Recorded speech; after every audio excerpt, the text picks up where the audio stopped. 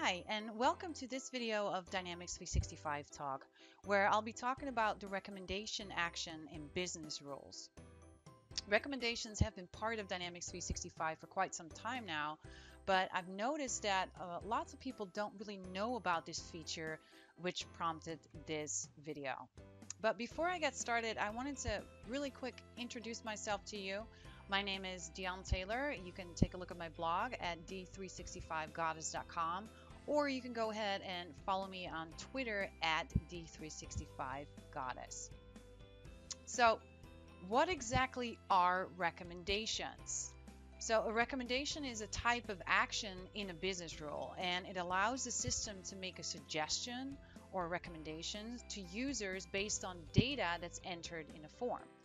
When the conditions set in a business rule are met, then you get a small blue light bulb icon that shows next to the field the business rule has been configured for, which the end user can click on.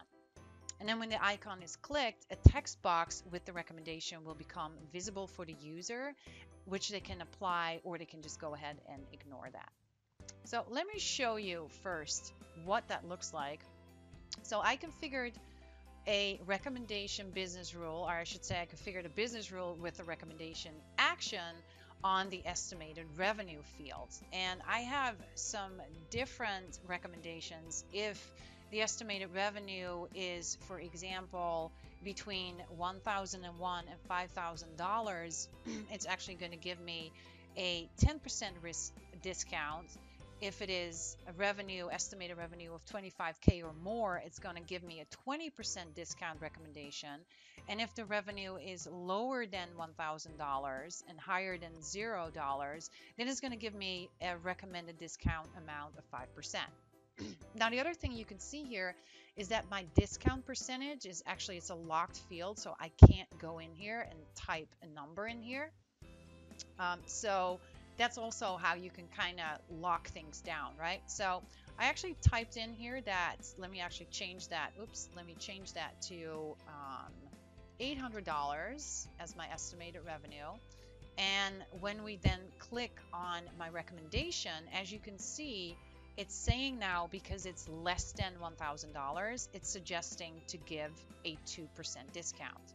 If I click on this apply button, you will see here that my discount is actually that 5% discount that we configured.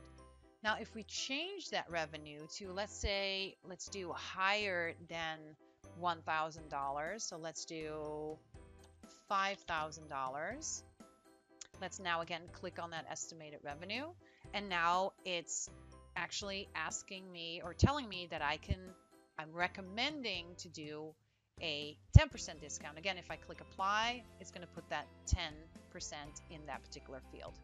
So that's a really good example of how you can use the recommendations action in business rules.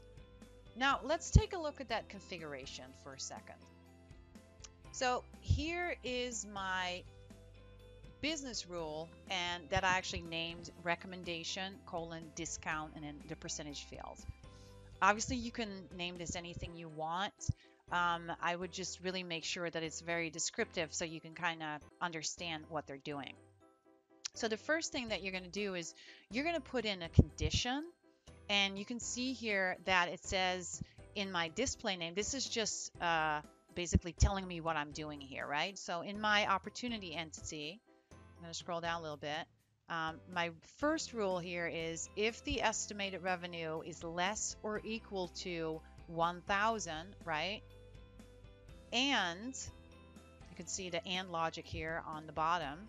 And if that same estimated revenue field is greater than 0, what do I want the system to do? Well, what I can do from here is I can just go ahead and drag this recommendation, as you can see, that's what I did, onto this board here that you see. And then I can just go ahead and click on that. So again, I could put in a name for that recommendation. I could put some details in here, right? Which field, estimated revenue. This is my recommendation title. It's actually not a 2% discount, it's a 5% discount.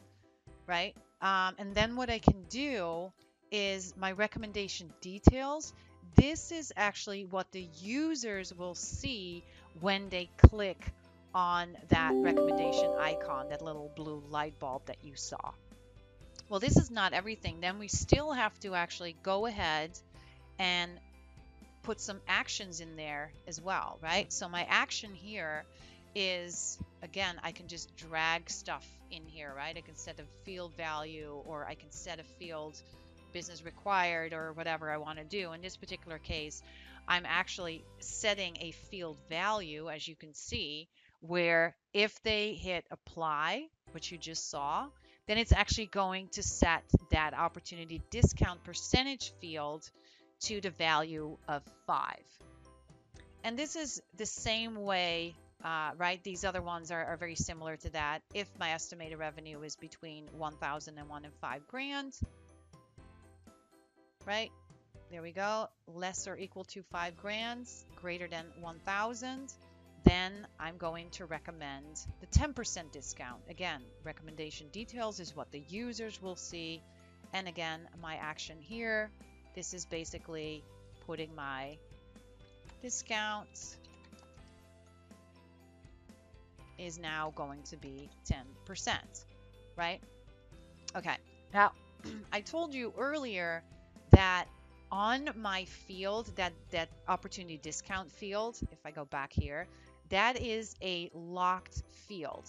So you have to make sure that you have this field on this opportunity form twice, and one of them needs to be configured as not a locked field, right? So that's just making that field hidden on that form so that the business rule can actually put data in that field. I hope you liked this video. Please give it a like, and again, follow me on Twitter or subscribe to my blog. Thanks so much.